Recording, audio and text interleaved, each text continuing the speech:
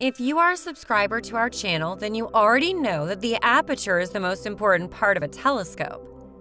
The importance of an aperture is so much that most telescope manufacturers name the telescope according to the aperture size.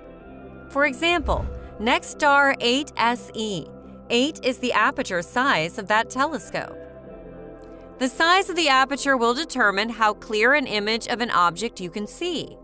A bigger aperture will give you a clearer and sharper image. It's the same as the aperture of a camera. A professional camera will always give you a better image than a camera of your smartphone. The phone's post-processing might give you a good quality image, but a big aperture professional camera will collect more light, and the photos clicked with this camera will always be better than a small-sized camera on your phone. The big aperture camera will have more depth and detail to the photo. Now you might be wondering, I must always buy a big aperture telescope? The answer is yes, but before doing that, you should consider some things. A larger aperture of a telescope does have an advantage, in that it can collect more light. If it collects more light, then you will get to see more details of an object. For example, a small aperture telescope will show you a dim image of Saturn. But when you see Saturn through a bigger aperture telescope, then it will show you a bright image with a clear view of the division of its rings.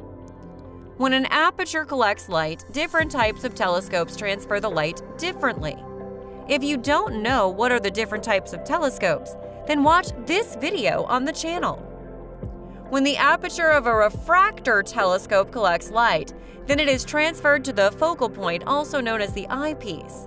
And when the aperture of a reflector telescope collects light, then the light is transferred to the secondary mirror and then to the eyepiece. There is always a loss of light in each mirror.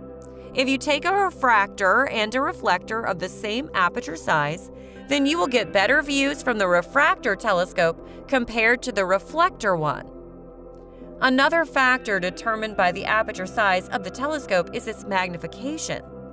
If your telescope has a small aperture, then its magnification limit will not be much.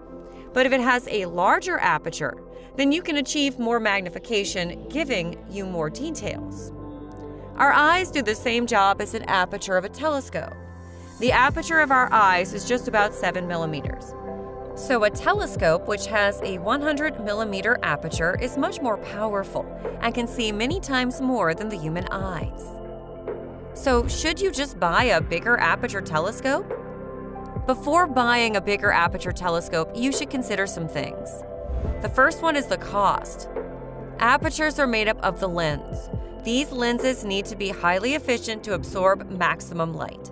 So manufacturing this lens is costly, and as the aperture is the most important part of the telescope, so manufacturing a bigger, highly efficient aperture is very costly.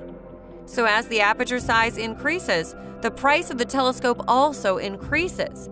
If you go and buy the biggest aperture telescope, then it will cost you a lot of money. The second is the mobility. You'll not be able to easily move a big aperture telescope compared to a small aperture one. If you travel a lot of different stargazing locations, then this is one of the most important factors for you. The third is the skies in your region. If you live in a very light-polluted area, then most of your bigger aperture telescope's potential will be wasted. The fourth is what level of an astronomer you are. If you're a beginner, then buying an expensive telescope will not make much sense, as you will not know how much you will be interested in this hobby.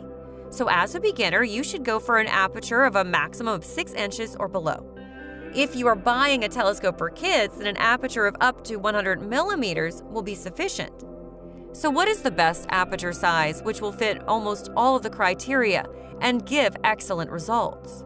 The answer is that 6 to 8 inch aperture size is the best for most people. The telescopes in this aperture range are moderately priced, they give excellent views of an object, and if you're a beginner and you start with a 6-inch telescope, the quality of images you will see from them will get you excited to learn more about astronomy and stargazing. These telescopes in this aperture range are not too heavy, so moving these telescopes to different stargazing locations is much easier compared to much bigger aperture telescopes. If you want to do astrophotography, then 6" is the minimum aperture you require to get excellent results. Whether you just want to do stargazing or astrophotography, before buying a telescope, one more factor you should consider is the focal length of that telescope. We've explained everything about the focal length in this video, so do check it out. So overall, a telescope's aperture is the most important fact you should consider while buying a telescope according to your needs. We've mentioned some good aperture telescopes in the description, so do check them out.